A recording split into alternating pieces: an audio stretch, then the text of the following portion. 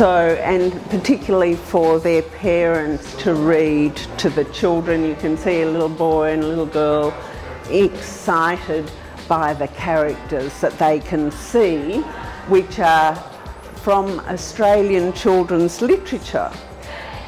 This is a memorial to the people who started the Australian Children's Literature Collection, which features original works by Australian illustrators.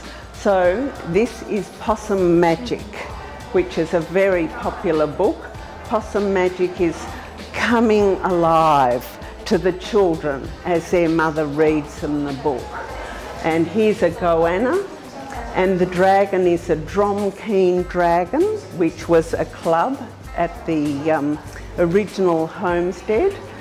And there's an echidna here, Jackie the Kookaburra, which is the title of a book, and Wombat Divine, another popular book by lots of different authors, and you can see some of their names on the plaque here.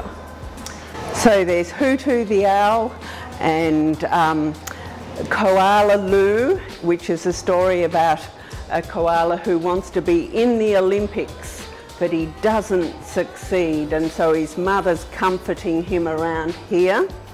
And the whole arrangement was commissioned by the Board of Governors of Dromkeen and Scholastic Australia. So I was very fortunate to win the commission, and I'm thrilled that its new location is at the State Library of Victoria. So it's permanent now? Yes, yes. Just, well, it's a big process making bronze. Used to produce different results, and all in all it took me about 6 months to make that. The Man from Iron Bark is after a poem by Banjo Patterson, who was one of the early Australian writers of great fame. He also wrote Waltzing Matilda, as well as this wonderful poem about a shearer who went to town after he'd finished his job. He was looking for a woman, and he looked around and he realised that he was scruffy looking and really needed a good shave and a good clean up. So he went off to the barber, and the barber thought he would play a trick on the Man from Iron Bark. So he heated up his razor, a cutthroat razor, and he drew it quickly over his neck, and it was very hot.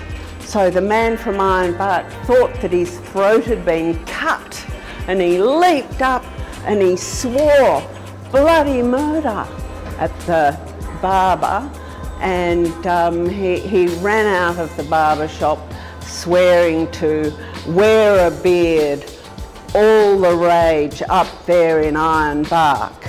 Can you remember the poem? Of course you can. Anyway, this is another bronze, which was the first life-size bronze that I made, and it has an armature, and made this one out of clay, so that was quite challenging because it takes a while. And then the foundry Coates and Wood made a lovely job of the bronze casting, and it was a great thing to be linked with good old Banjo Patterson.